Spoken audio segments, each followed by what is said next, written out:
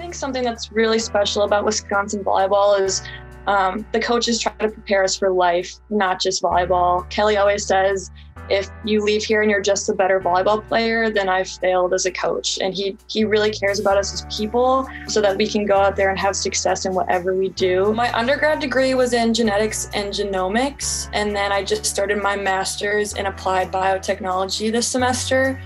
When I came in, I originally wanted to do pharmacy just because a family friend of mine really got me into that. But once I started doing genetics, I just really got pulled into this field and just all the possibilities. So my plan is to finish my master's, and then I do want to work in cancer research when I'm done. Science was always just something that really interested me, and I ask a lot of questions just about how things work and stuff like that. So I knew I wanted to go into something sciencey, but I also knew that I really wanted to help people.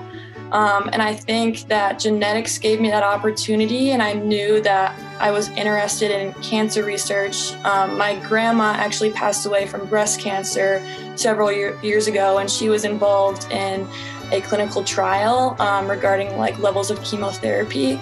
So that has always just been something that's really inspired me, and I just want to be able to help people.